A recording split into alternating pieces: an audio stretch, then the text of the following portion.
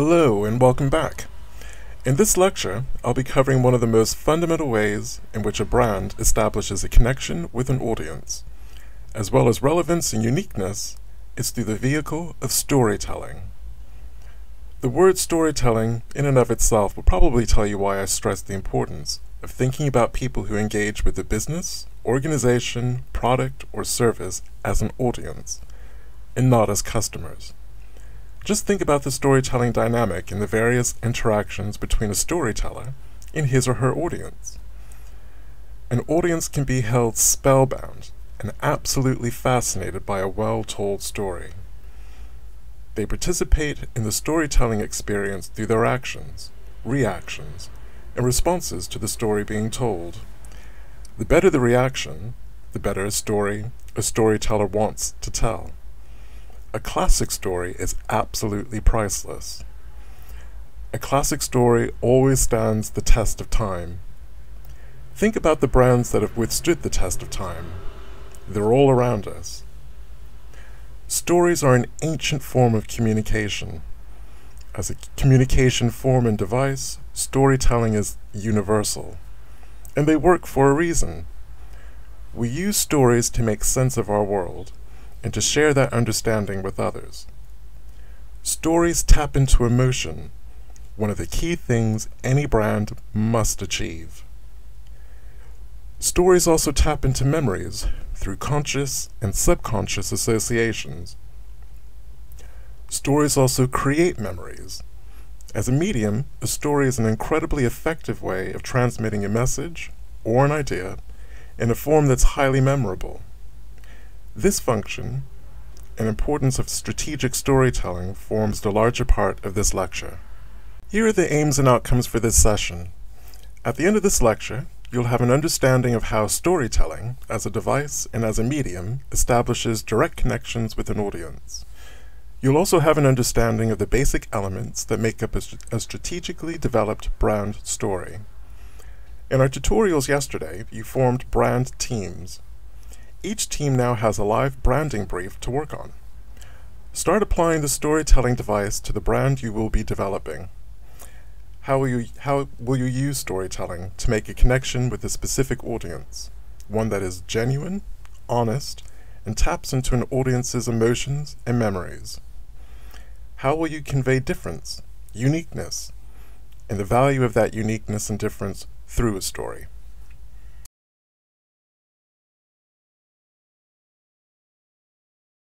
We all get bombarded by "buy this" messages every single day. We literally receive thousands of them. They fill our inboxes, usually as spam. If you have a Google Mail account, you'll notice that even Google started sending paid advertising emails to its Gmail customers. They fill our social media spaces in the form of adverts, banner ads, and sponsored posts. We have sponsored links on search engines. We have them in the form of advertising text messages. And then there's TV adverts, adverts in cinemas, on the radio, in newspapers, in magazines, on billboards and flyers, cold calling, word of mouth from family and friends. These messages are literally everywhere. It's a 24/7 business. Out of the thousands of "buy this" messages you get bombarded with on a daily basis, how many do you actually remember? How many were actually relevant to your wants, likes, preferences, or needs? Why do you remember the few "buy" messages that you do remember? What is it about them that makes them memorable? Chances are you're already familiar with the brand and predisposed to remembering what it is they have to say, or a story was told that got your interest. "Buy this" is a one-way message. It's almost a command, an order. And these messages typically come from a source that's faceless, unknowable. They don't really care what we think, or how we feel, or what we like. Theirs is the impression that we are merely the walking and talking life support systems for wallets, purses, and bank accounts. There are only a few industries, namely haute couture, the art world, luxury products, and publishing, that can successfully use this methodology. We almost want them to be mysterious, unknowable, and aspirational. Yet, even the world of haute couture, the art world, and luxury products tell stories, even though they could almost get away with not doing so at all. The music industry, banking, telephone companies, insurance companies, and similar trade and buy this messaging. It is their hallmark method of marketing, and we've seen how well their approach has fared for them in recent years. Stories are a completely different kind of animal. A story is two-way communication that invites interactions from an audience. Stories do a couple of things. They build awareness of a company or business. They create favorable attitudes and perceptions. They establish trust, beliefs, and relationships. They invoke a sense of community. Stories motivate. Stories can also influence public opinion on products, services, or issues. Always remember that brand storytelling isn't a sprint. While it operates in the short term, it's about building a long-term impact through a succession of well-crafted, strategic stories. One story builds upon another, kind of like chapters in a book. Too many brands are in love with frequency. Indeed, it seems that online story frequency and quantity trumps quality. You don't build a deep and storied brand purely by posting and retweeting with gusto. By setting your brand storylines, by deciding what your brand is not going to talk about, as much as what it is going to talk about, you begin taking a strategic approach to storytelling, ensuring that each story that you tell links back to a specific business strategy and specific business goal. With this approach, you begin to adopt a longer-term view. You can't load a buy this message with a value proposition that strikes a meaningful chord with an audience through their beliefs, thoughts, memories, or emotions. Buy this messages, they're simply a hollow experience. Companies that pursue this way of marketing go for the lowest common denominator when it comes to establishing difference, and that's usually something to do with price. Storytelling builds a bridge between a company and an audience. Stories communicate values and beliefs, things that any brand should stand for and or represent. You can even tell a story about how your company makes a difference. It's worth remembering that a strong brand is a combination of facts and emotions. More and more, people buy with their hearts. Strong brands build on clearly defined values. A good story communicates those values in an understandable language. Done well, it creates a bond with your audience that can last a lifetime. While we'll be getting into the actual mechanics of story writing in SMU102, for now, think about storytelling as the frame that surrounds the picture, made of words and visuals, that will form the brand stories you'll be telling. In other words, for now, we'll be concentrating on the whys of storytelling and how the process and act of strategic storytelling is important. There are purchases I've made without even thinking about it. In part, this is influenced by previous experiences I've had with a brand. A larger part is my familiarity with that brand. Over time, I've come to know that they believe in the same things that I believe, or they want to achieve the same things I want to achieve. And they succeed in conveying this through their own strategic use of storytelling. While each of their stories is different, there is a consistent theme. For example, I choose to purchase software and technology products developed through something called open source. Open source means products or software that can be freely used, changed, and shared in both modified and unmodified form by anyone. Typically, you don't have to pay for them. If you really like them, you can give them a donation. Open source software is made by many people and distributed under non-restrictive licenses. Android phones and tablets are some examples. Web content management systems like Drupal, Joomla, and Mambo are others. Software like GIMP, OpenDocument, and Inkscape are yet further examples. I like supporting the small guys and watching them grow. I like championing more democratically produced software and technology.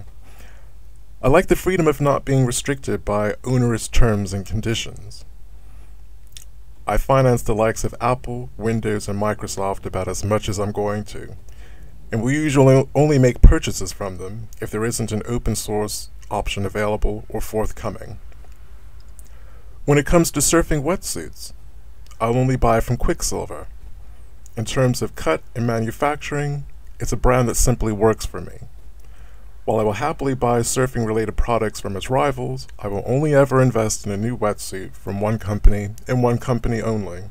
It's the same when it comes to charities.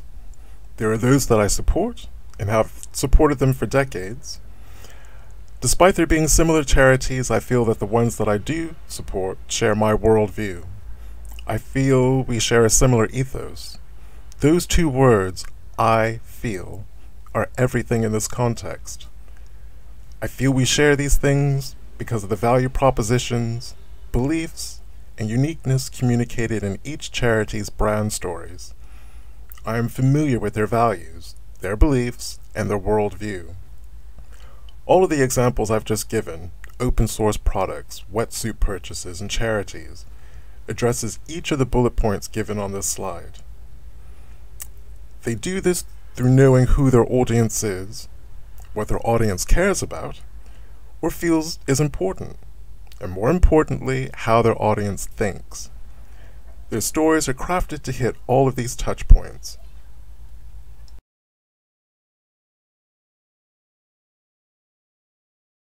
Storytelling and memory make the perfect marriage. To begin with, both are created by and operate within a social context. Neither is a passive experience, and by this I mean a story and memory aren't something that are done to us. They are an active form of engagement. In other words, memory and story are experiences we participate in. Branding, storytelling, and memory each require the interplay between the physical and the abstract. The message itself connects with the physical in the form of the product, service, organization, or business that the message is actually talking about. The abstract refers to the connections we make with memory or feeling, or some other association that we create in our mind. Branding, storytelling, and memory, they require the process of association through the use of storytelling metaphors. It's the metaphors in the story that actually convey a lot of the value and the meaning within the story. It's the metaphor that sticks in memory. For instance, when a brand uses the image of Che Guevara, that image is a metaphor that implies specific values and meanings to an audience. Let's use the Harley-Davidson brand as a metaphor. If I created a campaign featuring a guy on a Harley driving past his doppelganger, who's walking past on the sidewalk, and let's make this doppelganger an investment banker type. You know, the 1,000-pound handmade pinstripe suit with a pair of Brooks Brothers shoes, a Gucci briefcase, diamond and gold cufflinks, and a 300-pound haircut. This guy stopping in, this investment banker guy is stopping in his tracks, looking furtively but kind of longingly at his twin on the Harley. So what am I saying about Harley-Davidson as a brand? Slap a tagline with words along the lines of "live free" or "release your inner maverick." Well, that metaphor is starting to say something when it's matched to that image. That's an image that writes its own backstory and subplots. It's a simple story to craft because we know two things: the Harley-Davidson brand and what we think and feel about that investment banker type guy in the suit. We put our own meanings, emotions, feelings, and context onto a simple image with some simple text. That's storytelling at its most basic. Here's another one. Red Bull gives you wings. That's a pretty basic story, and we've all seen the basic images that go with that story. Why would we want wings? To fly, obviously, but here's the really clever subtext. We either want wings to fly away from something or towards something. Think about that one for a minute. It depends on whether you're a glass half empty or a glass half full kind of person. It is a genius storytelling device. Memory, metaphor, and story contains truths and fictions, thoughts and emotions. All of these overlap. The fusion of memory, metaphor, and story enables consumers to create meaning around and see personal relevance within a specific brand. So let's come back to those buy this messages. Buy this messages, they want us to be passive. These messages are things that are done to us and not with us or even for us. Strategic branding messages are substantively different. Strategic brand messages want an audience to be active, to participate, to engage with the story being told. These kinds of messages encourages an audience to make associations with memories, with meanings, with values, and beliefs that are important to them. It's no coincidence that storytelling is one of humanity's oldest crafts. We're programmed for stories, and we love to remember the good ones. It's not an idle pastime. Storytelling is something we virtually have to do if we want to remember anything. Stories are also organic. A story can be adapted depending on the stimuli of the moment and the goals. Branding allows companies to present actions or events to an audience and retell them, creating a new story about those actions or events. Our audience is composed of subgroups, and I refer to these subgroups as tribes. Marketing people refer to these subgroups as demographics. We'll be getting into all of this a little bit later on within this whole unit. I'll give a quick example. Think of Nike. It appeals to men and women. Those are two broad demographics, or otherwise, as I refer to them, tribes. Taking the male demographic, there are additional subgroups. There are professional athletes, amateur athletes, fitness buffs. 3 different additional athletic subgroups or tribes. There are guys who wear Nike for fashion. That's another tribe. Nike has further tribes based on age, location, income, education, and the like. Nike takes the same story and subtly alters it to appeal to specific tribes within its overall audience. Again, we'll delve into this in much more detail later on within this branding unit. For now, just be aware that stories can be, in some cases have to be, tweaked to appeal to different groups within your audience. This is what I mean by retelling stories. We partner with an audience in creating their memories about our brand, hopefully ones that they'll want to share on things like music reviews, festival reviews, market reviews, film reviews, product reviews, social networking. Our efforts not only influence how easily an audience recollects a product or a service experience, but also whether they remember the experience as satisfying or dissatisfying. Just like storytelling, memory is a highly social function. The process of remembering can only really be understood as a kind of chemistry between inner processes and outer settings. It is the dynamic interplay between inner and outer that gives rise to the whole thing we know as memory. While there's a lot of psychology in this, I don't want to turn this into a psychology lesson. Suffice to say, there are entire careers based on psychology and marketing. For our purposes, at this stage, you just simply need to be aware that interactions create impressions. We interact when we meet new people. We interact to different degrees with people that we know to varying degrees.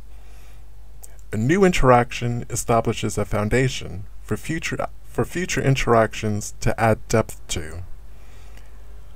Each new interaction deepens or changes our impressions.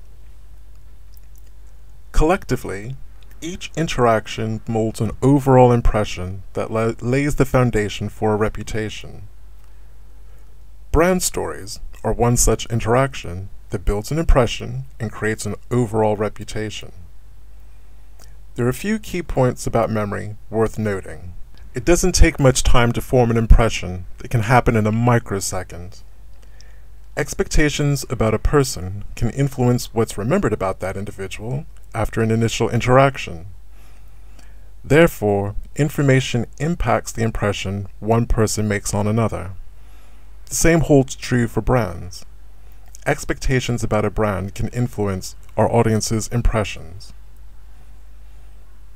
We strive to craft brand stories that touch emotional triggers and memories for our audience. Why? Interactions that carry triggers that touch emotions, values, beliefs, and memory, they just remain in the long-term memory. It's how our brains are wired. Stories are the perfect delivery conduit for memory. Quite a few of the materials in the reading room address the connection between brands, stories, interactions, and memory, and I highly suggest that you read them. If this is an area that you would like to explore more deeply, there's an excellent book by Susan Engel, which is referenced here on the slide. It's worth noting that the environment that we're raised in influences memory and memory prompts. Early childhood stories become important frames of reference, and those frames of reference actually influence story experiences, associations, or triggers in adulthood. Early childhood influences the products and brands that we buy. You think about it, it kind of makes sense. You know, we're always basing our impressions or experiences upon previous experiences. And let's face it, in childhood we have a lot of those kind of experiences. So whether it's your favorite breakfast cereal, maybe the kind of clothes that you wear, where you like to go for holiday, all of those factors can be prompts that a clever brand can actually trigger and call upon within their stories. Basically, early childhood frames our view of the world. Childhood memories and associations are virtually like memory souvenirs.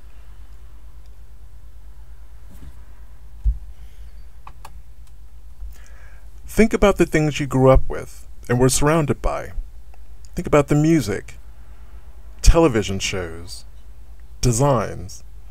If you're of my generation, think about those funky plastic 70s cups and those wonderful 70s clothing. Think about the food that you ate, the house that you lived in, the forms and styles of education that you had, all of those sorts of things. Some of these things are universal across the country, like TV shows, for instance. Some are very different within a country. Houses in the countryside or in the suburbs look very different from urban housing. Take a look at the three images on the slide and think about childhood memories that might be universal. As I said, watching television, eating a family meal, bath time, just the real basic things. Think about how each space would shape different childhood memories. Understanding such similarities and differences helps us craft stories that resonate with an audience. Our senses play an important role in recording and recalling memory. Memory allows people from similar cultures, backgrounds, or a mindset to transmit information to one another. This is what we mean by cultural references. Surfers have a cultural and community identity formed by similar experiences and interests. When I say something like, "I went on a Donny today," to another surfer, that surfer will know exactly what I mean. Ravers have their own identity, community, set of shared experiences, and even their own language. Baby boomers have theirs. Each tribe communicates with a sort of shorthand. that shorthand is based upon and only works because of memories of similar experiences. Memory allows people to find shared meaning and to respond to specific actions or events in a common way. We see this most clearly in politics, social issues, and religion. Words like politics, religion, and social issues are a verbal kind of shorthand that works because you'll have a memory for each one. You'll have a memory based on a sensory experience. So to wrap this point up regarding memory, I've covered three basic things that create and influence memory. The first, social factors are based on interactions. The second, cultural factors. And the third, sensory factors. Brand stories can prompt memories using any or a combination of these three factors. Understanding the connection points between branding and memory is part and parcel of building a relationship with an audience. And that process of building is a process known as Customer Relationship Management, or CRM for short. And this is one of the very few times you'll ever hear me refer to an audience as customers. Personally, I think CRM is a horrific term with a horrific mindset, but it is industry standard and something that you should be familiar with. Understanding the building blocks of shared experience, whether it's the social, cultural, or sensory aspects of memory, frames the strategic branding stories that we tell, how we tell those stories, and the tools and the contents we use to tell them. In other words, we manage audience relationships. Therefore, we have to grasp how our audience store, retrieve, and reconstruct memories of every brand interaction. And we do this because every interaction with a brand can make or break a brand. As I've mentioned previously, memory is story-based. For instance, it can almost be like a non-fictional story. And by this, a couple of points I'd like to make. As a non-fictional story, there's the autobiographical memory of an event. The times, places, associated emotions, and other contextual who, what, when, where, why knowledge that can actually be explicitly stated within that memory. To boil that point down, it is the collection of past personal experiences that occurred at a particular time and place that contains both our beliefs and our knowledge about the world. Another example of the non-fictional, it's a belief. A belief is something we recall and consider to be truth. And the last point I'd like to make on this non-fictional side of things, knowledge is the information on which truth is based. Memory can also be a semi-fictional story. There is the memory of meanings, understandings, and other concept-based knowledge. This aspect of memory underlies the conscious recollection of factual information and general knowledge about the world. This kind of memory can give meaning to otherwise meaningless words and sentences. We can learn about new concepts by applying our knowledge learned from things in the past to what we're learning in the present. This kind of memory is imperfect. There are always slight alterations, embellishments, and subtractions with every recall. Memory, like a story, can also create, and that's a very polite way of saying can sometimes enter the world of fiction. How can it create? Well, it can create a belief, which is something we recall and consider to be the truth. It doesn't necessarily have to be the truth, we just need to consider that it is the truth. It can also create knowledge and familiarity, which are the information sources on which truth is based. Putting all of this into action, both the non-fiction, the kind of semi-fiction, and fiction, let's consider belief, familiarity, knowledge, and memory for a moment. A perfect example of this, here's a logo for Prada. Some of you will be familiar with the Prada brand, more than likely. A few will have a direct experience of owning a Prada product. Despite a lack of owning a Prada product, we know what Prada is.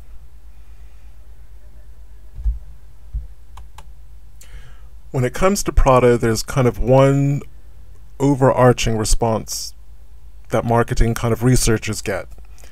People will say things like, Prada makes me feel sophisticated, cosmopolitan, and continental. We get that. Indeed, we're programmed to understand this simple message whether we agree with it or not, and whether or not we even ever own a single Prada product. Socially and culturally, this message is universal. It makes me feel sophisticated, cosmopolitan, and continental. Every culture, every social group has its own context for what is sophisticated, what's cosmopolitan, and what constitutes being continental. Our memories shape our context for these ideas and ideals. Our memories shape how we interact with these concepts. Whatever subjective values we choose to associate with the concepts of sophisticated, cosmopolitan, and continental, we know what they are. And product communicates these concepts in its branding stories. We may never recall a specific Prada brand story, but we do recall the logo. For Prada, that's enough. For its true aficionados, they will remember specific adverts or the models used in a campaign and the specific aspects of their favorite Prada brand stories. Those aficionados, they're meant to remember that stuff. As for the rest of us, a simple logo has the power to convey meaning, value, memory, and even emotion. As you're no doubt beginning to realize, psychology plays an important role in branding. An essential part of branding stories is an emotional trigger. This refers back to the points I've been making about the importance of making emotional connections with an audience, which creates a memory that links to your brand. Identifying the elements of your brand that makes it unique, wrapping it in a clearly conveyed value proposition, and delivering it in the form of a brand story or a brand experience that makes an emotional connection with a specific audience. This is the fundamental art of branding. This is why crafting stories with emotional triggers and/or value benefits are as powerful, if not more so, than stories about functional benefits. As an example, let me use Dyson and, well, any other Hoover. A Dyson is more than the sum of its parts. It's an experience. Owning a Dyson is a lifestyle choice. Buying a Dyson says something about the person who actually buys it. Sure, it's a Hoover. It sucks up dust. It sucks up dirt and debris like any other Hoover. Dyson adverts mention the unique design, the power, and some of the functionality of the product, but wrapped in a lifestyle wrapping designed to trigger desire in its specific target audience. There's no mention of price or cost, not in the television adverts. Even in the print adverts, it may be there, but it's not emphasized. It's always small text. There's no emphasis on price or cost. Dyson doesn't even have to go there. All Dyson wants you to do is think of your home as a Dyson home, and everything that goes along with that aspirational thought. Really watch and listen to a Dyson advert when the next one comes on telly. Or really read and look at one if you're looking at a print advert. Better still, you can check out Dyson ads on YouTube. The language, images, look at those homes, look at the background furniture, knickknacks, baubles, and all the rest of that stuff that are used in the adverts, that they form almost the backdrop of the whole story. So the overall point I'm making with this example is Dyson is exceedingly clever at crafting stories that touch strong emotional triggers, and strong emotional triggers that are designed along the lines of lifestyle and aspiration. Okay, so I'm going to wrap things up by sticking with the Dyson example. I mentioned all the stuff happening in the background in Dyson's advertising. The houses, the furniture, the knickknacks, and all that stuff. These additional story elements, which seem incidental, only add to the story. They not only provide a deeper context for Dyson's brand of Hoover, they add depth and further meaning to the story Dyson's telling. The ingredients we use in telling a story are also memory and emotional triggers, things like music, images, dance moves, colors. Learn the ingredients and the combination of ingredients that work for your audience. Carefully select and design additional cues by using distinctive and familiar elements that your audience can connect to and respond positively to.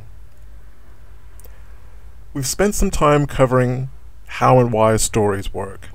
At this point, you should just have an appreciation and understanding of why stories are the perfect delivery format to convey difference, relevance, and values for a brand. We've also covered the relationship between memory and storytelling, and how important audience memory is for the branding process. In the second part of the lecture for this session, we'll be exploring the essential attributes that make a compelling brand story. We'll cover how to identify attributes and elements of your brand that make it different from any other and conveys your own brand's values.